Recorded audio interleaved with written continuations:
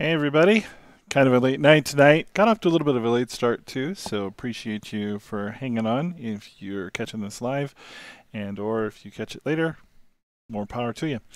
Um, Session 14 is now in the bag. Again, this is the after game review of Curse of the Crimson Throne, where we talk about what happened and what went right and what went wrong, and let's get into it. Once again, didn't have a lot to prep. Most of this was social encounters. There was a short dungeon crawl that they wound up moving into toward the end. I did not do any conversion, let me just make a note that I should have converted Greg's. Should have converted the Were-At boss, but didn't.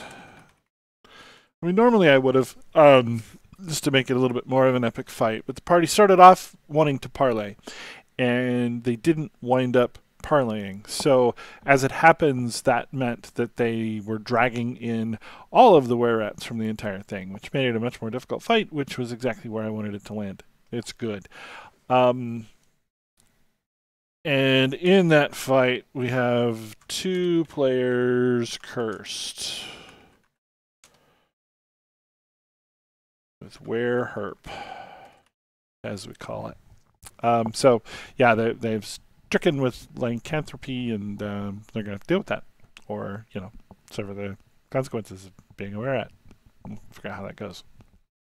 I think Victor's player said, "Hey, I'm immune to the disease now," so that's cool. I have to kind of decide whether that's a true statement or not, but it should be. Bloodveil specifically seeks out Varisian humans, so yeah, they're probably fine.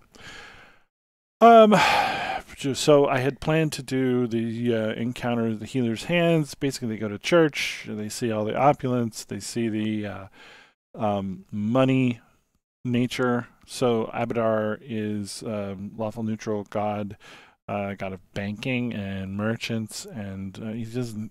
His clergy don't heal anyone for free, and that this was mentioned earlier with the sick girl, and they saw that in action. They also got paid very well, which player characters will typically do things if they get paid very well. So that went just about exactly as I had anticipated it would go.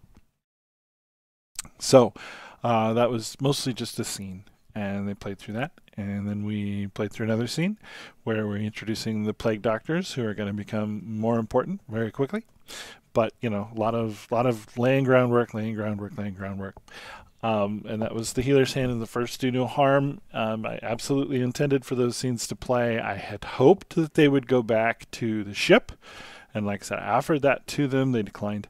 They decided that no, they don't want to actually go and dive the wreck. There's some information down there that they could otherwise get, but it's kind of a good thing that they're not wasting any time on it, because it is a red herring. So, not gonna put too much pressure on them to waste time, because it's against their best interests, and they feel like they've explored it already. They do have some information. So, and then so that was mission 1. I went ahead and skipped ahead to mission 2, which is the plague rats, and this is another sort of morality issue, a little bit of a morality play. So the were-rats themselves are not the source of the disease. At least there's no credible belief that they are, and could be allies in the cleanup because they're immune to the disease, or they believe they are anyway. And in fact, they are, but different thing, believing something and that thing being true. Anyway, so like I said, they started to parlay, and that went poorly. The were-rats are an evil bunch of bastards, and they definitely don't like people, and they definitely don't like living in the sewer, and they would really rather be in charge. So it's somewhat incompatible with the way the story goes, and I think some of that is scripted into the book, so they're trying to get people in a state of conflict, and I think that landed very well. And this again goes back to one of the reasons why I would recommend Paizo adventures, at least of this era. I don't know about the modern ones, but of this era, they are laden with these sort of interesting role-playing decisions, and it's not hard to create some or embellish some where it's not as obviously laden. So whichever way that might seem to lean, it's just very easy to wind up in a very, very interesting role-playing situation. And we had a party that was somewhat divided, and they did opt to fight them. Oh, excuse me. Which is not unexpected. So, we're moving right along. Pretty much a by-the-numbers session.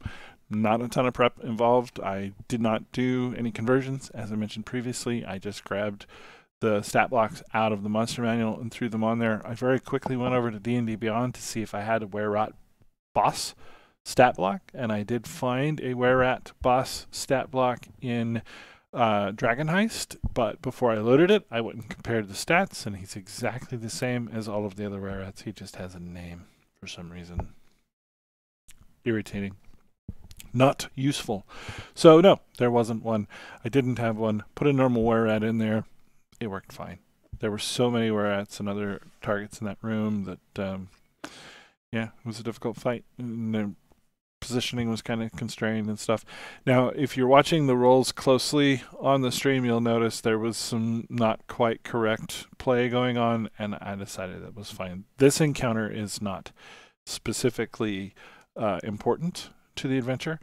The peril that they're in should feel real enough to be fun, and I cursed 2 of them already, so the ongoing damage, the ongoing impact of having had that encounter is there.